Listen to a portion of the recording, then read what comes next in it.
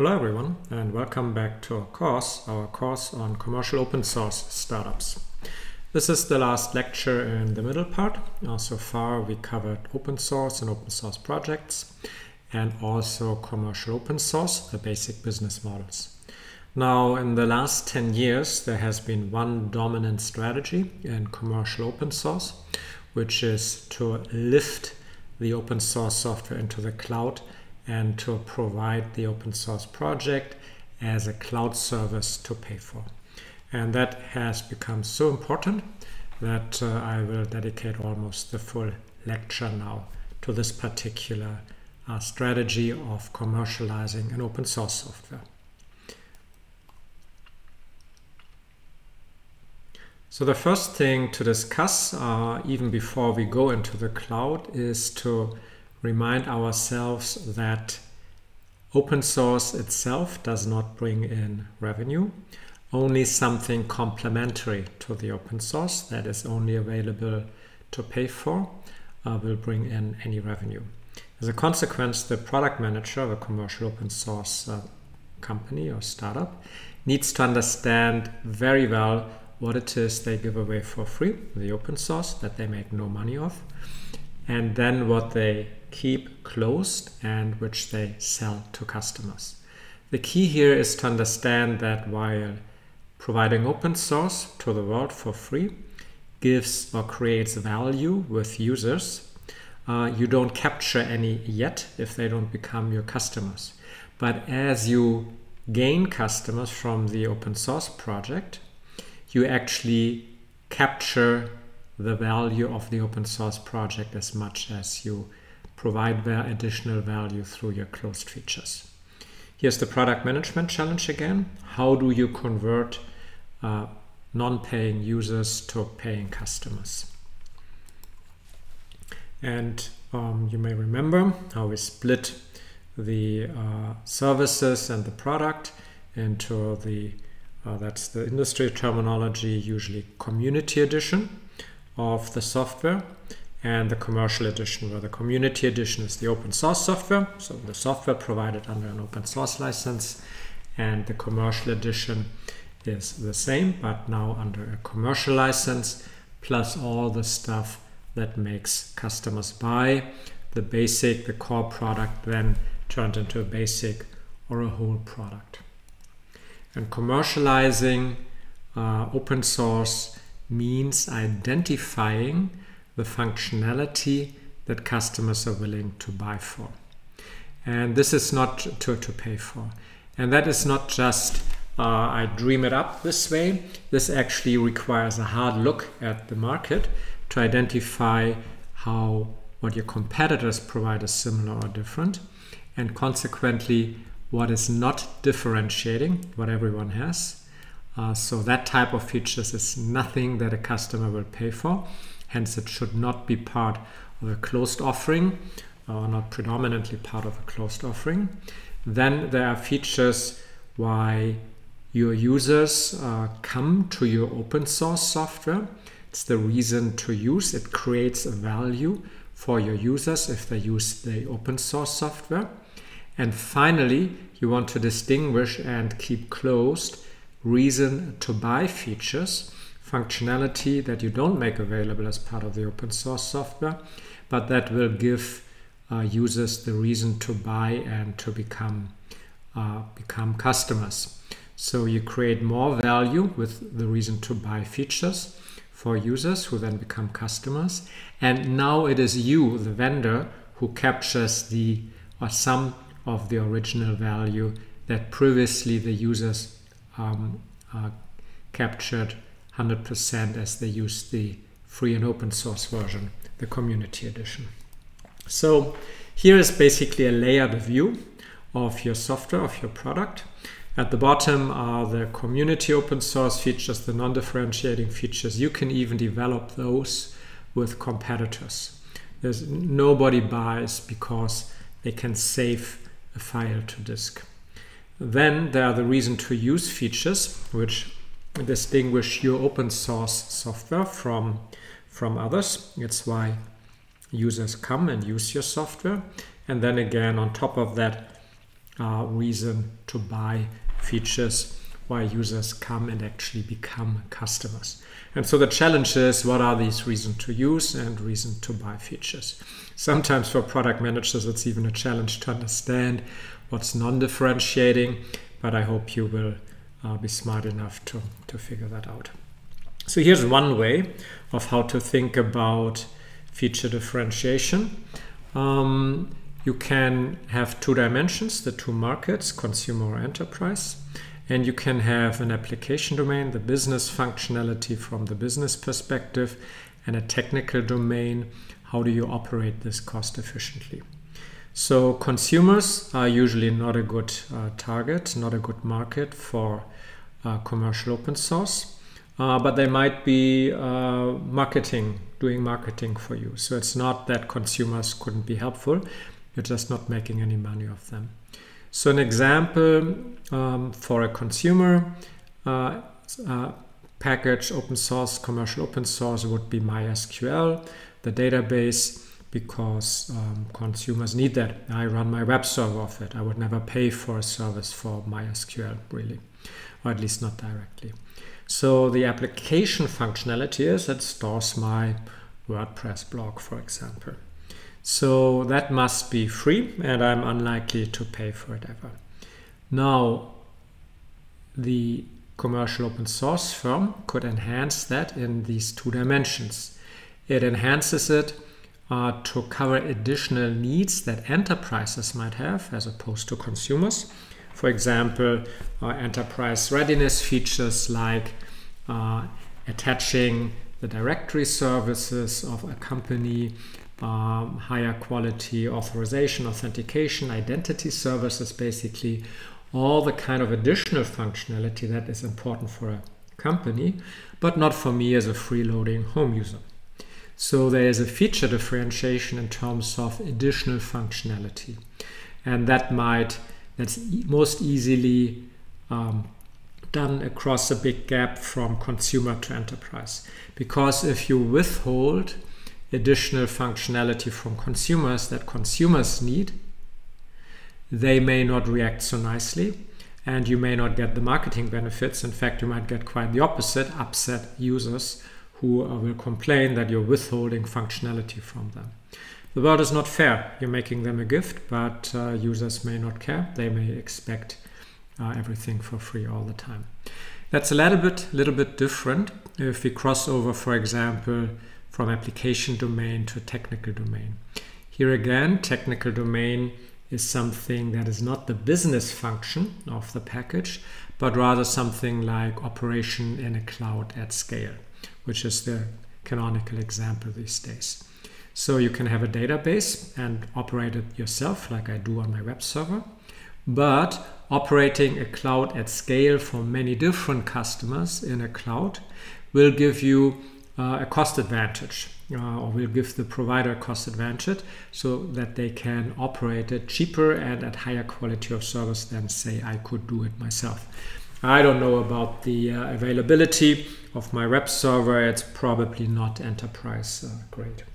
So here then is another feature differentiation or a complement, the quality of service at which a software is being operated for you, and the differences between what the user could do themselves and what you, the original developer of the software, could do, which is probably much better, and as a consequence something that customers pay for. Here's an example, a database company, Yugabyte, which I viewed for a while as a kind of secret tip, but now I think they got a Series C of $120 million or so, so they are probably well known by now. And they actually open sourced all of the business functionality of a database, of an SQL database, distributed SQL in this case. So they didn't even make a distinction any longer between consumer and enterprise. They are not, to my knowledge, withholding any additional functionality that only maybe enterprises would need and consumers would not need. And so there is no difference between what enterprise and consumers get in the actual business functionality which is distributed SQL. However, operating it in the cloud requires additional management software. So we're crossing over from the application domain into the technical domain. And that additional management software is not available for free because that's the competitive advantage of Yugabyte over any competitor who's operating Yugabyte DB in the cloud. And so that's what they withhold, but to most customers it will be understandable that operating a database in the cloud incurs cost that maybe they should pay for.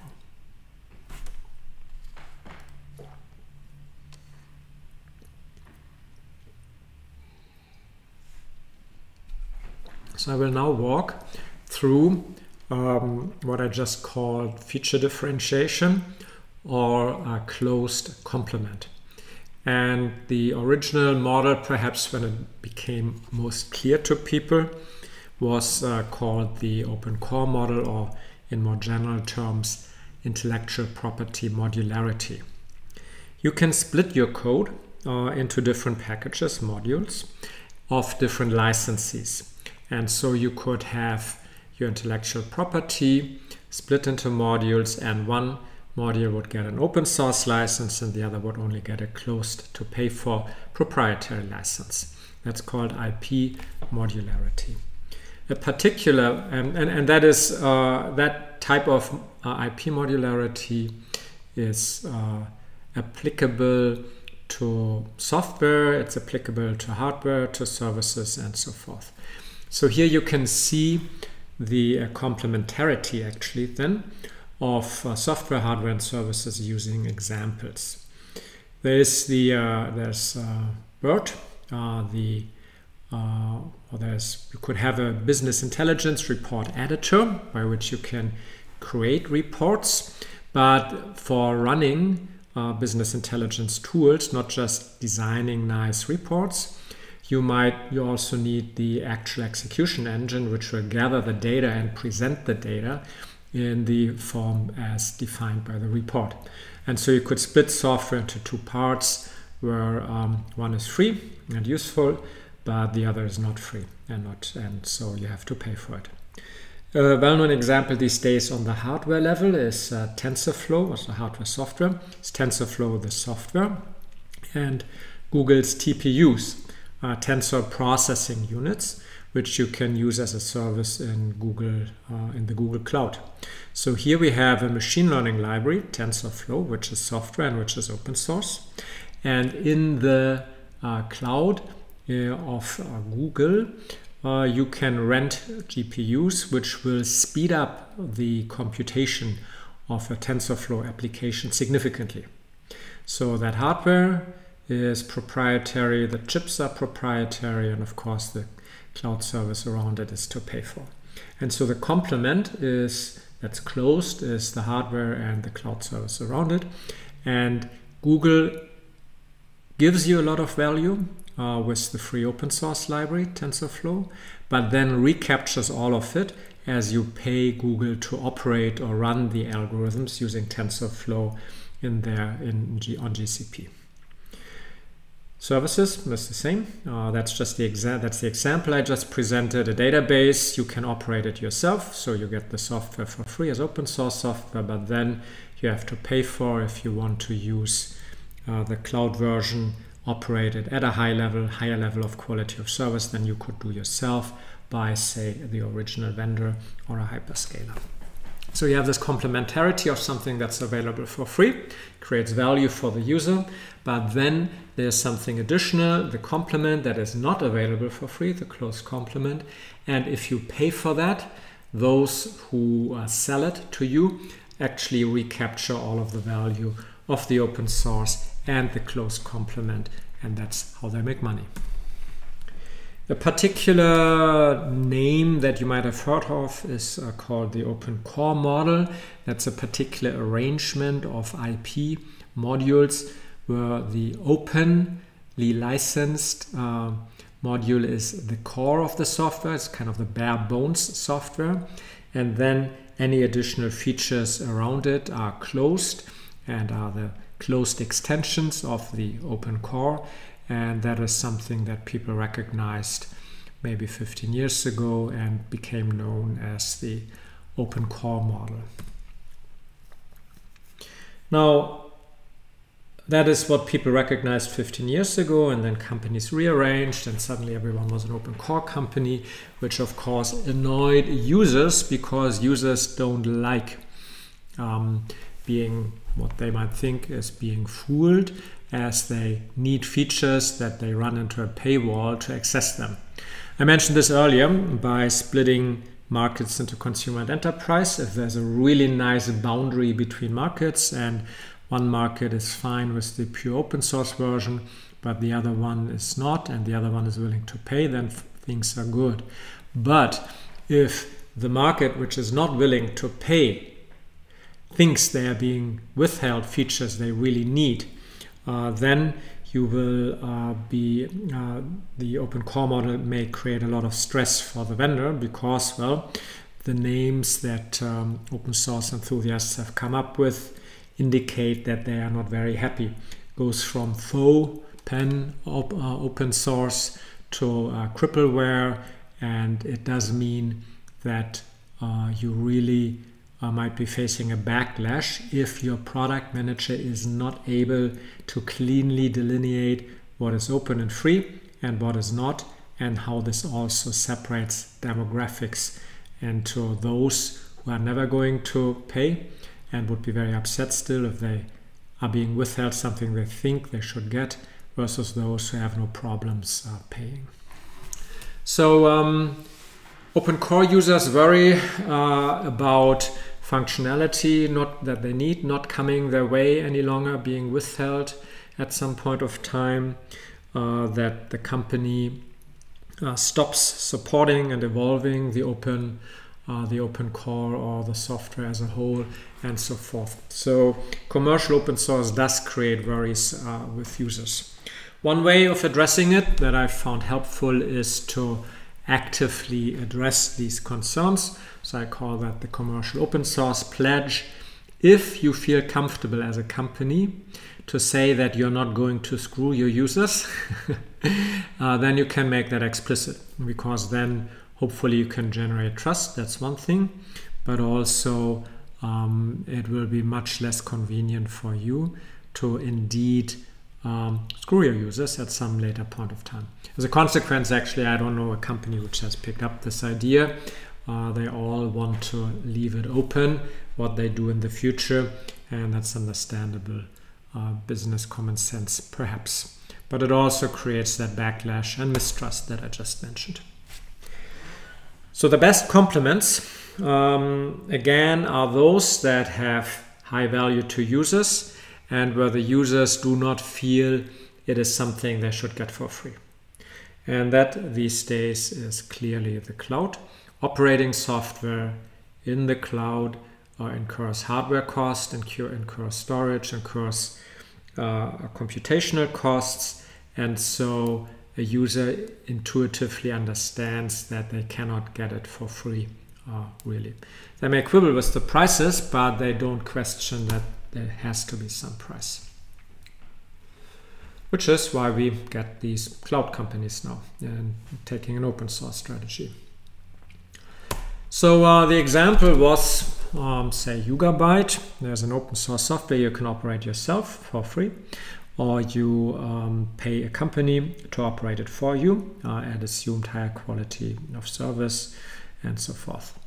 Now, why would a competitor not use that software and compete, say, with Yugabyte? Why would a competitor not pick up some open source software that's out there and operate it themselves in the cloud, competing with the original vendor? And that would push prices down, right? And that would not be in the interest of the original vendor. So the original vendor needs to make sure that somehow the competition doesn't find it attractive, to compete with you. One way is, of course, to protect your trademarks, but that can then lead to a fork of the software. And hence, we have examples of that. Compare an ERP software had the nasty surprise that if you wanted to upgrade from one version to another, you had to pay the company, because the upgrade scripts for the database schema were not available for free. So suddenly users were forced to pay or get stuck on an old version. Many hated that, and they hated it so much that there were many forks of Compare, and one right now, Adempire, is reasonably successful. MySQL was forked into MariaDB, and a local favorite, Isinga, is a fork of Nagios, the data center and event monitoring solution. So that's one thing that competitors can do, and then they can compete with you. How do we make that unattractive as a vendor? So as mentioned, you should be owning the intellectual property, the copyright, the trademarks, and what have you. If a competitor forks, they can only use the open source license that you put on the code base as their own license, as you're unlikely to sell them a license, or they're unlikely to ask you to pay for a license, because then they are dependent on you. The competitor has to remove all the trademarks and so forth, and if there are patents in there, they will have to work around the patents. So you should own the intellectual property and acquire the rights to any contribution you accept from the outside world, so that again 100% of the key IP is owned by you. With that, then you license out using open source, an open source license, in such a way that it's unpleasant to fork. For example, you can use a copyleft license for the open source software, while your customers get a commercial license. That's dual licensing. It's actually very common. Now, what should be the open source license? Well, if you use a copyleft license, then any competitor which uses your code base under the copyleft can only do so under the copyleft license, which means anything they add has to be open sourced.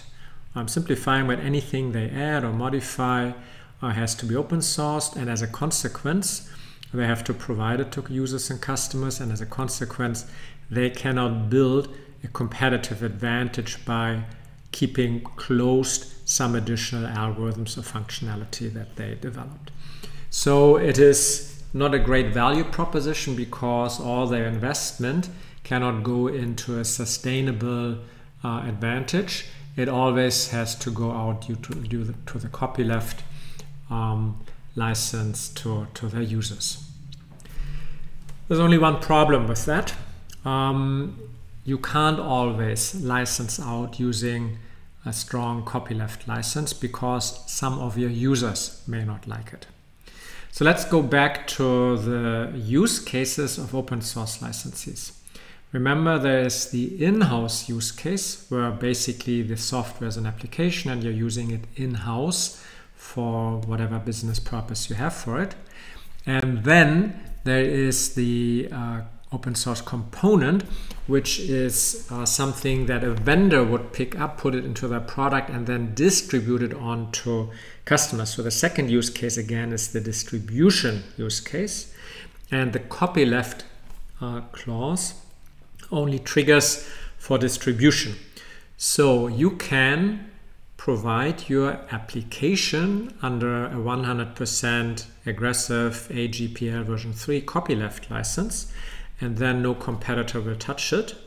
But you can't do that for components, because if you do it for a component, your customers, your future customers, would also not do it, would not use it.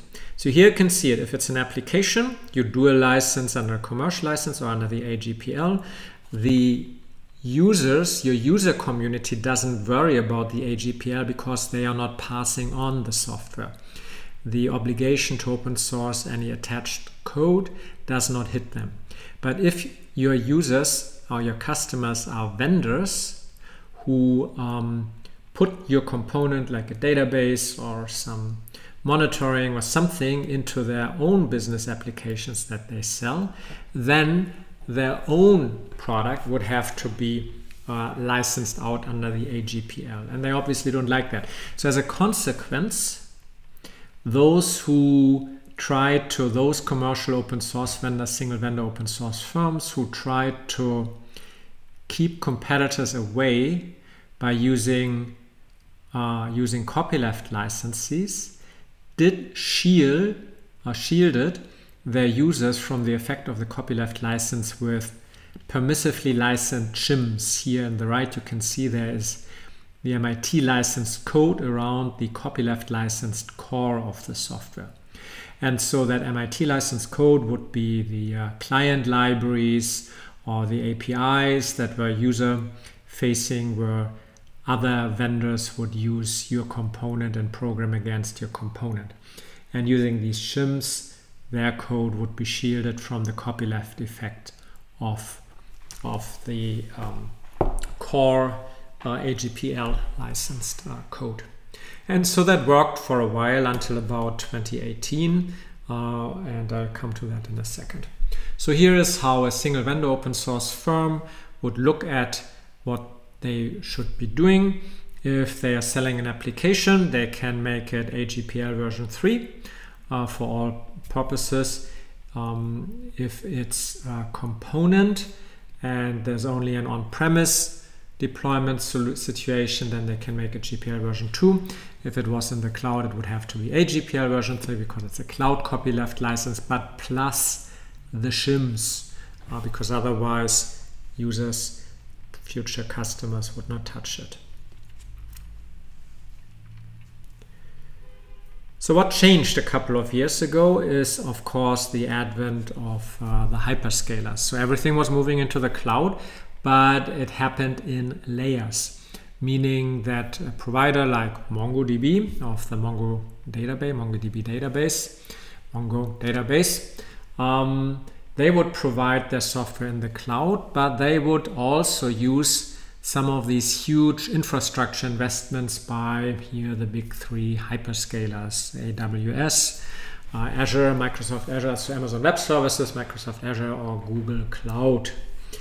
And these three companies provide, and now some of the Chinese too, like Alibaba, they provide the infrastructure of much of what is running in the cloud, including the software for those single vendor open source firms who are operating their open source software as a service in the cloud for their customers. Now, and if you're MongoDB, then maybe everything's fine until AWS or Azure or Google Cloud recognizes it's open source. Why don't we operate it for clients? Why do we let MongoDB get all the revenue from this popular open source project? And the key thing is the hyperscalers are actually able to do that. MongoDB and Yugabyte and all those are withholding the software to manage their cloud at scale for many users, so there's no direct competitor who could compete with them because they don't have that management software.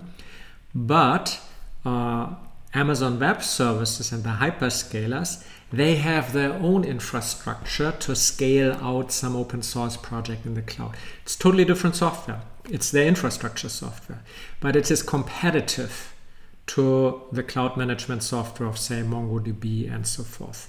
So as a consequence, there's a threat. It didn't necessarily happen, but there was the threat that the hyperscalers could take the community edition of an open source software and operate it cost efficiently and at high quality of service in the cloud for their own customers, where the original developer, single vendor open source firm behind the project would have hoped that the hyperscaler customers would actually be their customers. And in order to prevent that, the single vendor open source firms decided that the only way to do so is to relicense. So what happened is that MongoDB and others introduced a new So they simply relicensed, but it quickly became known as a new license category called the source available licensees. What Mongo and others were trying to achieve is a license that in essence said you're allowed to do with this code what an open source license, our original open source license, would allow you to do. We really don't want to change anything about that, but you're not allowed to compete with us. That's the only restriction. Now, when you think back to my introduction of open source licensees, adding restrictions of use, restricting the field of use, the application, and so forth, turns the license into not an open source license. So MongoDB relicensed and others relicensed their code from an open source license or a set of open source licenses to their own source available license, not open source any longer, but serves the purpose that the hyperscalers won't touch it. What the hyperscalers in some cases are doing is to fork the last known open source version. So for example, Elasticsearch got forked into OpenSearch, I think by AWS, and so they are now maintaining a fork, and it's a separate piece of software now. These open source licenses, there are various of those. It's lawyers at work, but they all say the same. Again, it's a license like open source, but if you want to compete with the copyright owner, then you are not allowed to do that. You can see it here, how MongoDB relicensed the core of its database server into SSPL, and so Amazon Web Services can't use that because they do not have the rights according to the license. The connectors and drivers and what have you are still permissive, so they are Apache 2.0 licensed, and the cloud management always was commercial and proprietary. Here is how other companies did it. MariaDB, actually already before Mongo, relicensed some of their additional functionality, the proxy server around the original MySQL that they kept developing, relicensed that from GPL version 2. A copyleft license that they had used and that to which they to the code of which behind which they owned all rights, to the business software license, another source available license, Confluent, and so forth, Redis Lab, etc. Reality is always more complex. So here you can see Redis, which is an in-memory database, and you can see how the core component in the middle is now the Redis source available license, and still there's a lot of stuff that's just in a BSD, and of course there's the commercial functionality, added functionality that you only get if you are a paying customer of Redis Labs. I think that it wasn't necessary to be so harsh. I think that the single vendor open source firms could have done it a bit more nicely and not lost. So by changing the open source license to a source available license, people now rightfully complain it's not open source any longer, so they lost open source street cred and goodwill. I think they simply should have added the source available license next to a continuous AGPL3 license, and with that the AGPL version 3 license would have kept the hyperscalers away, while the source available license would have allowed the use by all the potential customers who have no intent of competing with the original firm. They just wanted to use their stuff as a component in their own products. So the version on the right is not, it's my proposal, not used by anyone, but in my opinion, then they would not have lost the goodwill of the open source community as some have. So back to, so here's a comparison of how commercial open source can control the project they make available under an open source license. They definitely maintain all the copyright. If there are patents, then they will not license out the patent. I would assume the trademark certainly is 100% maintained by the company. They should own all the domains and associated with the trademark, and they definitely employ the people developing the software, so that social leadership is always with the company and they can give and take the commit rights to the project. In the worst case, the project is even developed behind closed doors, so it's only dumped onto the world, which is not the nice style, but some do. One more word on what open source means for the developers, because the economics of being a developer, the labor market dynamics are changing. So with community open source, that's valuable as components to companies. Developers who have an important role in these components are positioning or can position themselves better in the marketplace. So here's the career ladder again, and we can see how you climb through these ranks and you gain more influence as a developer. And that is actually worth something to employers.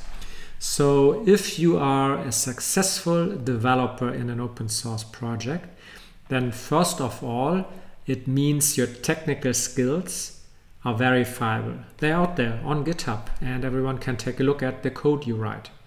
So you have basically a portfolio of projects on GitHub or elsewhere that potential or future employers can look at, read your code, and decide on whether you're a good developer or not. These verifiable technical skills can be important in general if companies are just looking for good developers, but also if they are looking for people who specifically know an important project. So your verifiable skills are generally valuable and specifically valuable if an employer, potential employer, is interested in that specific project. Also, not to be neglected, is that if you're successful in open source, it says something about your social skills. Or more precisely, the other people in the project, by working with you, signal more or less that they are willing to work with you. So there's what I call peer confirmation here about these competencies that are there in the code. It's the technical skills, because they made you, say, a committer. If you have a committer status, then the peers confirmed you are a technically competent person. But they would never make you a committer if you're really not a nice person. So there is the implication also that you can work in a team and that you have certain social skills that don't make everyone run away screaming, but rather you are an agreeable person to some extent at least. Finally, if you're really a committer in a project, and maybe even a large project, it confirms, or the peers confirm, that you have leadership capabilities, because, well, that's exactly what you do. And so the peers confirm it by making you one of their own. If you actually have a high-ranking position, committer, or even project management committee member or leader even, then you have high visibility to a project, in the project, possibly valuable projects to employers. And you can, by discussing, by example, by suggesting, you can take influence not only where the project is headed, but also guide people, developers who want to be committers or are just looking for fun, by guiding them in a direction that works for you and maybe even the employer. So in a committer or PMC member or even leader status, you can channel other people's contributions, influence where the project is headed, reach out to the community for help and what have you. So a valuable position inside so a high-ranking position inside a project gives you power and influence, and of course then if an employer hires you, some of that becomes usable to the employer as well. The results for you, the future or the potential employee, the developer looking for a job, is that you find yourself in a much better negotiation position. You have this added value, verifiable skills, peer-confirmed skills, and even a position of influence, obviously, and that means ultimately higher salary effectively when compared with others. You also probably not easily let go because that's added value that's hard to come by, and because you will also probably be asked to not only keep working on the open source project but bridge into the company. You have a richer or more varied work experience than someone who's not active in open source.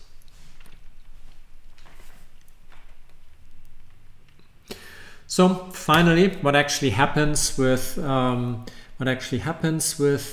open source is that the single vendor open source projects, of course, also have some sort of life cycle similar to the one I've showed before. You launch, you grow, you reach maturity, and eventually there might even be sunsetting. What's interesting is how different features evolve, in particular as classified by non-differentiating, reason to use, reason to buy. And almost invariably, projects will be much more open in the beginning and close down over time. One of the worries that users have with single vendor open source, but that's simply how it is. You are nice in the beginning, you try to drive adoption, eventually you become just another enterprise software with regular sales, and there's much less of a need for an open source strategy. That's at least the thinking, and it's at least the actual behavior we see in the market. So you can see here how work is invested in the beginning more into the open source code base. There may be nothing that's being held back, but over time the closed complement, the reason to buy features keep growing until they become most of the work and take over the product. Eventually the product will not be much valuable open source any longer. And so we've seen that, for example, with Sugar CRM, which is still around as its independent company, but not really much of open source going on there. So that's it. We talked about closed complements as the key to commercializing and capturing the value of open source that you made available freely. The licensing challenges, the challenges through the hyperscalers for anyone who uses the cloud as a key complement, and some more labor economics and so forth. Thank you very much for your time and attention. And with this lecture, we close the open source and commercial open source part and switch to the third part, startups out of university, in the next session, which starts the third part of the course. See you then.